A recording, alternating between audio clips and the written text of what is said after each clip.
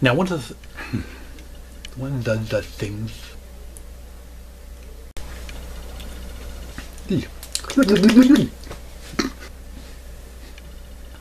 The origin of love.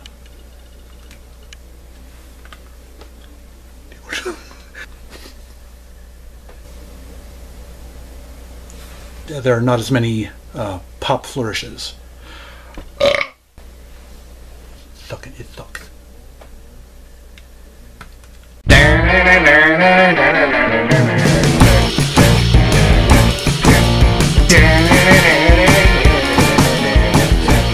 Greetings one and all, and welcome back to Tom's Hit Parade. Here I am coming at you at long last finally with another Now and Then video. Yes, Now and Then is my album review feature in which I talk about two albums by the same artist, the first being their latest release and the second one being one from their past catalog. Today we are shining the Now and Then spotlight on British pop musician Mika, and for now we'll be talking about his brand new album, My Name is Michael Holbrook. This is his fifth album and his first in 4 years. Now, I've been a fan of Mika since his very first album back in 2007, although his flamboyant song stylings were almost too over the top for me, I have to admit. But at the same time, it's felt fresh and was bright and positive, whereas most of the music at that time, and come to think of it, nowadays as well, is very angry or very angsty or very sexy or had some other aggressive kind of a feel behind it. And his music was pretty much just plain pop fun ear candy. Now, one thing that can be expected from a Mika album, as I basically just intimated, is fun. To some degree. Maybe more fun on some albums than others, and that's why I always look forward to his releases. Now, the first single on this album, Ice Cream, it worried me at first, because just like its title, it's very much ear candy of the highest order, fun pop confection, poppy and sugary, something that I've actually cooled off on quite a bit over the last several years. You know, when I was younger, I really enjoyed that kind of stuff, but now it's just not so much, it's not all that much fun anymore for me, for some reason.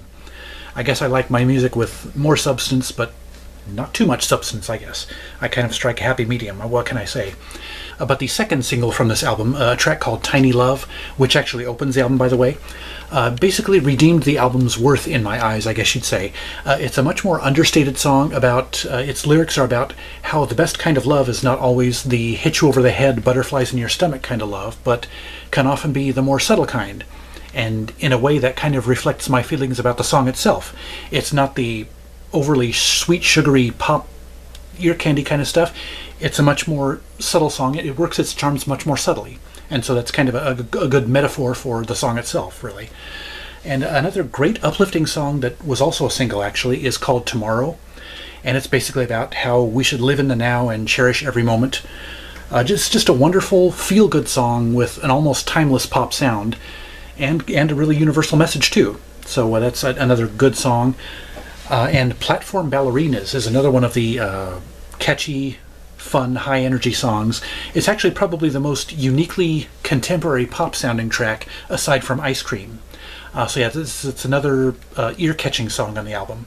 Now, one of the things that really struck me about this album and made me fall in love with it, honestly, is that there are a few songs on here that talk about the good and the bad in all of us. Jealousy is the first of those songs. It's a song about the emotion jealousy and how it is mostly a negative thing. It mostly affects us in negative ways, although the lyrics hint just a little bit about how it can occasionally possibly be a good thing, a motivator perhaps. And then Blue is another one of those songs that falls in the same vein, and it's one of my favorites on the album. It's basically an ode to the color blue, and the lyrics reference the various meanings of the word, but mostly center on its connotation to the emotion of sadness, and how Mika, in the words of the song lyrics, will always love the blue in you, which is just a pretty sentiment. It's a beautiful song. I love it. And another song that goes along those same lines, and is another one of my absolute favorites, another standout on the album, is I Went to Hell Last Night. The lyrics move from the title, and talking about the bad there is in all of us, to how there can be just as much good in all of us. One passage in the lyrics says, there's a little bit of God in everything, which is, again, it's a beautiful sentiment. I love it, and this is coming from somebody who's just not particularly religious. I am not religious, and I love the sentiment of that song. It's, you know, as I said, it's just one of the standouts on the album, honestly. And then as far as the slower moments on the album go, there's a song called Ready to Call This Love. It's a gorgeous ballad. It's a duet with an Italian singer named Jack Savoretti. The only complaint I have about that song is that their voices sound a little too similar. Mainly it's because they sing in the same octave. So, but aside from that, it's a very, very pretty song, very nice song. And then Paloma is another pretty ballad, beautiful, gorgeous ballad that gives the album another one of its better quiet moments. So, but yeah, I've got to say, all in all, this album, it was worth the 4 years wait from his last, which Mika's albums almost always are. I have yet to be really disappointed in any of his albums. A couple of them have taken longer for me to warm up on, but yeah, all in all, as I said, yeah, this is one of his better albums. My Name is Michael Holbrook by Mika, his latest album. But that was now, and this is then. The Origin of Love, Mika's third album from 2012. Now, the cover art for this album is the most understated of all of his releases, and it might lead you to think that the music is more subdued as well, but it's not, at least not in terms of the moods of the songs. It still has its share of upbeat tunes, although the arrangements overall are less elaborate. Not as many pop or electronic flourishes as there are on many of his other albums. The subject matter of the lyrics is also less varied than on his latest album. It's predominantly made up of love songs, this album is. Love songs of various kinds, but that doesn't necessarily mean it's a boring album. It's not. Love You When I'm Drunk is, it's not one of my favorite songs lyrically, but sonically it's like a cross between Fleetwood Mac and Supertramp, which makes it kind of grab the ear. And Celebrate is a real party anthem. It's probably the most overtly upbeat song on the album, and it actually features a guest appearance by Pharrell Williams. And speaking of guest artists, Popular Song, which is a track on here, features Priscilla Renee and is a bouncy, jaunty, semi-hip-hop kind of a song that it's apparently based on the song Popular from the musical Wicked, which I'm not familiar with, so I couldn't tell you where that song ends and Mika's song begins. Although the single version that you may have heard on the radio is very different. Not only does it feature Ariana Grande instead of Priscilla Renee, but it's also got a totally different arrangement and slightly different lyrics. And that version is actually featured on Ariana Grande's debut album, Yours Truly. One of my favorite songs on this album is called Step With Me, and it has a breezy reggae beat to it. It's a love song, and some people might find its lyrics to be a little too saccharine, a little too sweet, but I just totally love it. It's what can I say? It's a not so guilty pleasure of mine. And the song Emily is kind of a quasi-EDM song, and again also with a little bit of hip-hop to it. Very upbeat, and the reason I like it partly is because it also appears in a French version on the deluxe edition of the album, so that probably explains why it's kind of earwormed itself into my head a little more than most of the other songs on the album. And the song Heroes is one of those that really made an impact on me. It was written years before Stoneman Douglas, and it may be because of that and more recent events, but that's what the lyrics seem to be referencing, at least to me anyway, is school kids today having to live with all that kind of stuff, that negative stuff.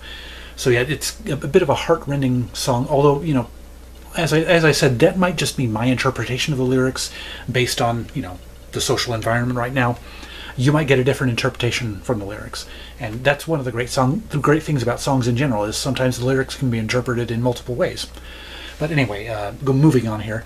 The song Make You Happy, that one it reminds me a bit of Imogen Heap. It has kind of a vocoder effect that he puts on his voice in the lyrics. It seems to be a song about the protagonist being in a relationship much more for the benefit of his partner at the expense of himself. But then again, it's one of those songs, again, that the lyrics you can maybe interpret it in a few different ways.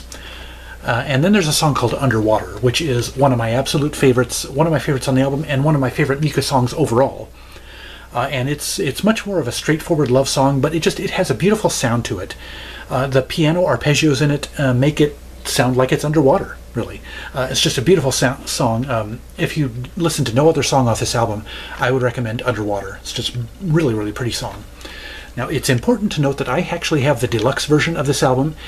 It includes a 9-track bonus disc on it. Half of the tracks on that album are acoustic versions of the album songs, and the album also, or this disc also includes a couple of remixes and a French version of Emily, as I mentioned a few minutes ago. It's called Elle me dit, which translates to She Told Me. And there's also a new track on here called Tada, which I think it's one of my favorites on the album, but then again, it's only on the deluxe version, and I think it's such a good song, I think it should have been included on the standard version of the album. but then on Spotify or wherever you could probably find the song and stream it. But anyway, yeah, very, very good album, excellent album, The Origin of Love by Mika. Now, which of the albums do I like more? Honestly, I would have to go with My Name is Michael Holbrook, if only for the sonic variation and the variety of subject matter covered in the songs, as opposed to The Origin of Love. But yeah, honestly, there's not really a Mika album that I'm disappointed in or that I dislike or hate.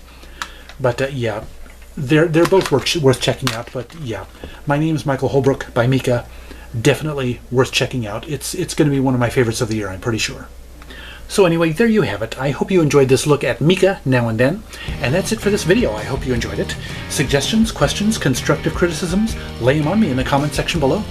Also, scroll down to the description for the link to my Twitter feed and links to my favorite fellow YouTubers who are all worth checking out. And don't forget to subscribe to my channel and browse my past videos, and be sure to ring that notifications bell so you'll be the first to know each time I drop a new video. Otherwise, thank you so much for watching. I'll see you next time, and remember, life's too short to be a music snob.